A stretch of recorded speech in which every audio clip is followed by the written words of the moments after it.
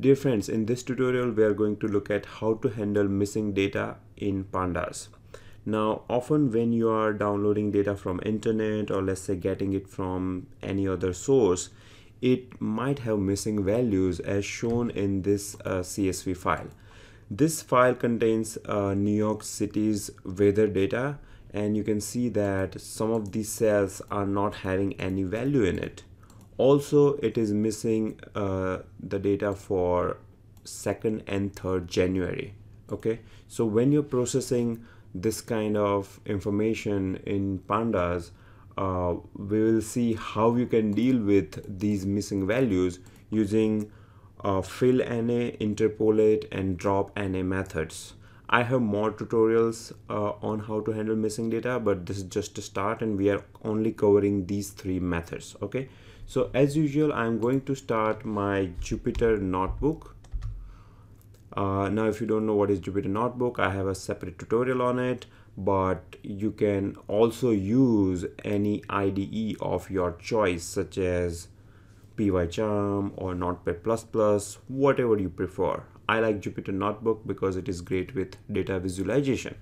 Okay, so I'm going to click on new and start a new Python notebook, and the first thing we do as usual is import pandas as PD, and then I will read the CSV file that I just showed you. Okay, and print the data frame. The star that you are seeing here means it was processing it, so it read this CSV file successfully into a data frame. Now, for the purpose of this tutorial, I want to make my day a date column. So let me show you what I mean by that. So when you normally read CSV like this, what it's gonna do is it's gonna read day as a string column. You can see it is a string. So whatever you're seeing here, this is nothing but a string. It's not an Excel file. Okay, it's a CSV file. So I want to first convert that column into a date column, and for doing that you have to use parse dates argument, and in that you can say that parse day column as a date type. Okay, and when you do that, okay, let's first print it. You can see that it converted. Now, by looking at it, you cannot probably figure out the type, so what I do usually is just, so you can see that now the type is timestamp. Okay, so we're good. All right, so I got day as a datetime column. Now I want to make this an index for my data frame, and in order to do that, you can just say df.set index day as your index, and in place equal to true. Remember, you have to do in place equal to true, otherwise it's not gonna modify the original data frame, but instead it will return a new data frame. Okay, and when you do that, you got day as your index.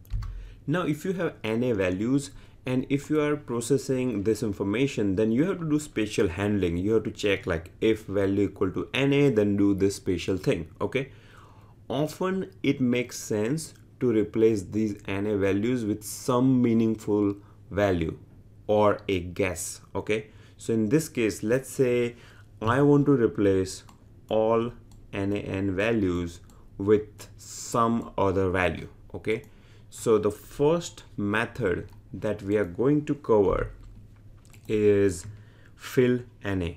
Okay, so what you can do is df.fillna. Okay, and in bracket you can pass the value that you want NA to replace with. Okay, and I'm not going to modify my original data frame, but instead get this back into a new data frame. And when I run it, you can see that all these NaN values that it had, it replaced them with 0 value. you can see that everything that was NA is 0 now. Okay, so this is good. Now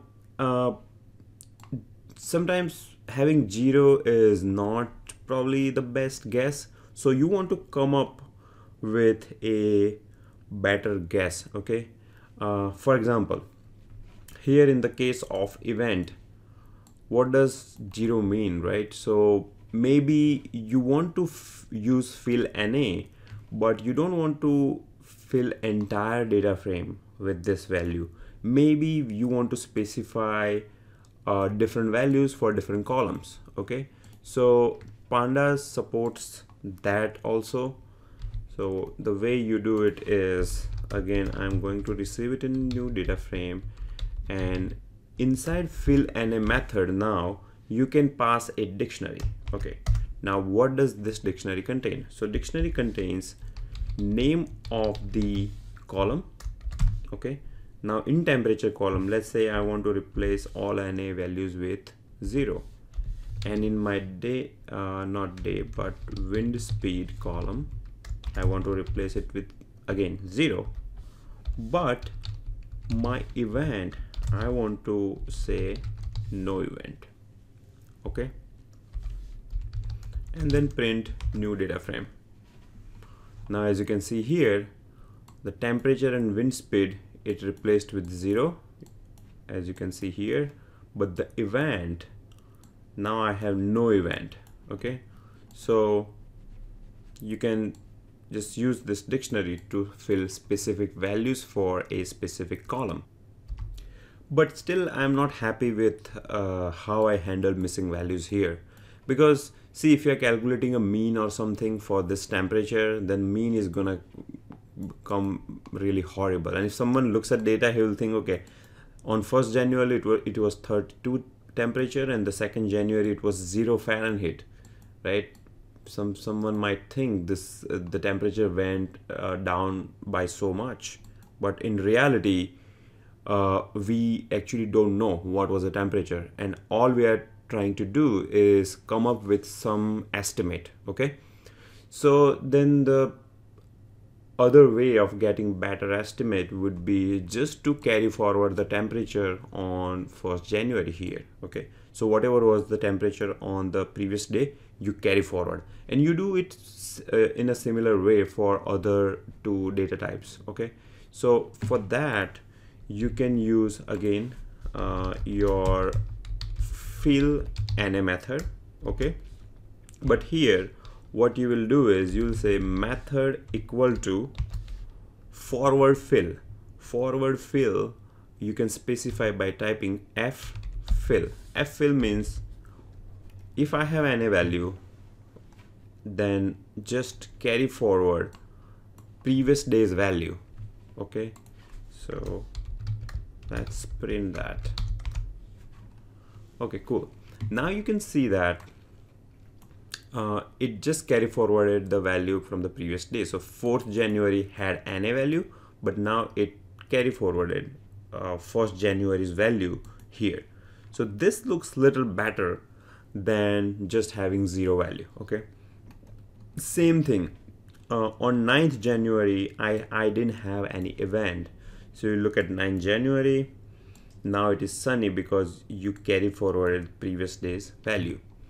You can also use backward fill, meaning carry forward next day's value. It's not really carry forward, but you're copying, instead of copying previous day's value, you're copying next day's value. So if you do that, what's going to happen is now 4th January has a value from 5th January. So now it copied value from 5th to 4th. Okay, so you can use bfill method also. Now if you go to Pandas documentation, you can just Google in Pandas fill NA. It's gonna show the documentation for fill NA, and you can see that we used backfill, bfill, and ffill. You can also use pad or like word backfill. Okay, so you can use all of that. You also have this other argument called axis. So let's see what axis can do for us. So here, if I say axis, okay, axis equal to columns,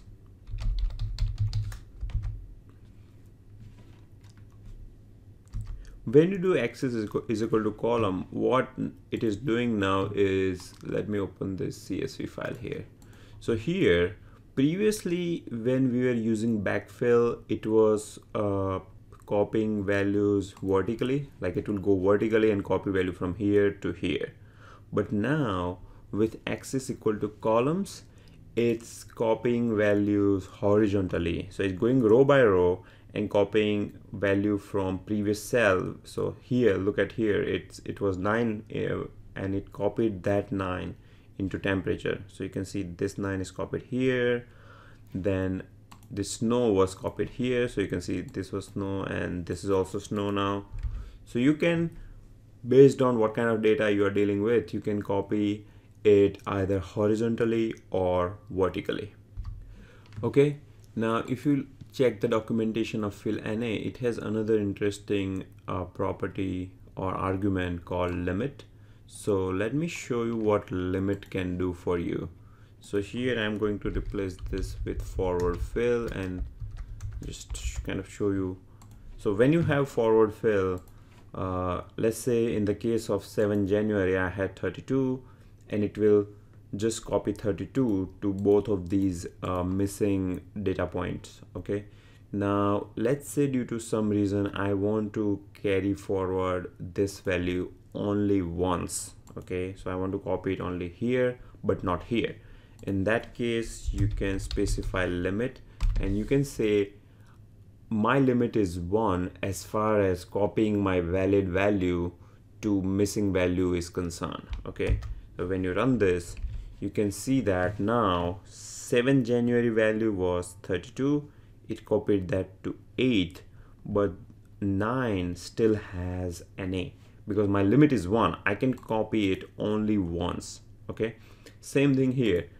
6 January wind speed was 7 miles per hour and it copied it to 7th. So you can see that 7 January now also has that value, but 8 and 9 January has NA. Okay, if you change limit to be 2, you will notice that this 7 is copied here 2 times, right? 7 and 7, but my 9th January is still NA. Okay, so this is how you can use your limit parameter. Okay, now I'm still not happy with the guess that I'm making, because if the temperature on 1st January was 32 and on 5th it was 28, it is likely that the temperature on 4th was in between. Okay, I mean, it's not always guaranteed, but that's something you would consider a better guess. Okay, so we have a method called interpolate in Pandas. So let me just create a new cell, and by the way, I'm using the shortcuts. You can access all the shortcuts here. So when you say insert cell below, the shortcut is B, so that's what I'm using. So I'm here, I'm pressing B, it's creating a new cell for me. Okay, so here df dot interpolate. Okay, so when you do df dot interpolate, it's gonna interpolate the values. So if you look at your new data frame here, you will notice that now for the 4th January it came up with a better guess, which is a linear interpolation. So if you have studied linear interpolation, you will come up with this value 30. Okay, so it was 32, 28, and you're gradually transitioning and having this intermediate data point. Okay, so this is probably a better guess. Okay, and it did the same thing for these 2 cells also. You can see that 32, 34, and here is 32.66, 33.33. So it's somehow coming up with this, it was 33.33. So it's using interpolation, linear interpolation, and coming up with this values. Okay, So again, I'm going to go ahead and check the documentation for interpolate. So in search bar, you can type in interpolate and look at dataframe.interpolate documentation. And you will notice that in a method, if you don't specify anything, it is by default linear, but you can use so many other methods. You can use quadratic, cubic, and piecewise polynomial. There are so many methods to specify as far as your interpolation is concerned. Okay, so I'm going to use time now. So let's see what time can do for us. So here, before we do that, you will see that using linear interpolation, it came up with the middle value. Okay, 32 and 28, the middle value is 30. But look at the date. Okay, date is not in the middle. Okay, date is more near towards 5th January. Okay, so I'm missing 2nd and 3rd January. So 30 still doesn't look like a better guess. It should be relatively near to this value 28. So when you use method equal to time, you can see that now it came up with value 29, because now it is considering this time, this date also in coming up with this value. It is realizing that 4th January is near to 5th, hence the value should not be exactly in middle, but it should be more near to this value. Okay, so this feature I found to be pretty powerful whenever you are making a guess or estimate for missing values. Okay, so far so good. Sometimes based on the situation, I just want to, let's say, drop all the rows with NA values. In that case, you can use this method called drop NA. So you can say df drop NA. Okay, and I'm just printing the new data frame. So you can see that in my Excel sheet, whichever row had any NA value, okay, it dropped all of them. So now I got only 3 rows which has valid content in all of the columns. Okay, sometimes you want to drop the row if it has at least one NA. Okay, so here what it is doing is, actually it is doing that. So here, if you have at least one NA, it is dropping it. But let's say I want to drop only if it has all NA. So for example, I want to drop this row, but I still want to preserve these rows because it has at least some data. Okay, so for that you can use how parameter, and you can say how is equal to all. So now you don't see 9th January here in this data frame because it had all the values to be NA. It has this date, but this date is a index, so it is not considering that in the process of dropping. Okay, and these values, these rows has some NA cells, but not everything is NA, so it's not dropping that. Okay, now what if I want to go by non-NA value? So let's say I want to say that if I have at least one non-NA value, then keep that row and drop any other rows. So for that you can use a threshold parameter. So you can say threshold equal to 1. Threshold equal to 1 means if I have at least one non-NA value, then keep the row.